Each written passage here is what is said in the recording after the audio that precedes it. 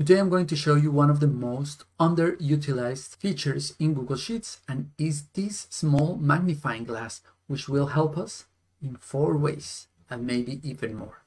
First way, we can access any functionality, any item you can find in one of Google Sheets menu. You're going to find it, just type it up in your menus. For example, let's try full screen. There you got it. I want to create a pivot table. You'll have it there. I want to create a drop-down. There you have it. Use this top right arrow to minimize the menu and maximize your workspace, and any menu item you may need, you're going to find it in the magnifying glass. Second use, any of the format options you have in this second bar over here. For example, you want a font. Then you go here and you can change the font size. You want Roboto.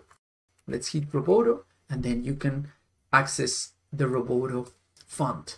You want a border color, and then you have some border colors, and then you can click red. So this changes your perspective on how do you use Google Sheets. Third use, formulas. If you don't remember well how is the sum if formula, then you can just start writing sum and maybe an I, and then you have the options, some if, some ifs, some product you don't remember really well, and then you'll have all the options.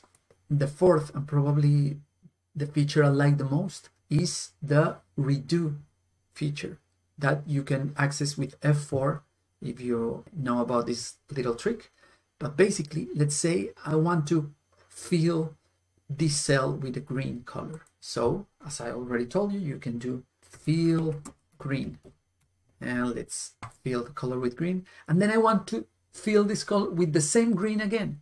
So I'll go to the other cell and I'll go to the magnifying glass, and you'll find that it'll have as the first option the last thing I did in the magnifying glass. So it also serves as a history of the last actions I've taken in Google Sheets. So if I don't remember which is the function to import, and then I click import, and this is import range, and I write it down, I hit enter, and then I want to put an import range again.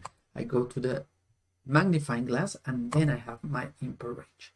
I encourage you to try to use it more frequently. It will help increase your productivity in Google Sheets.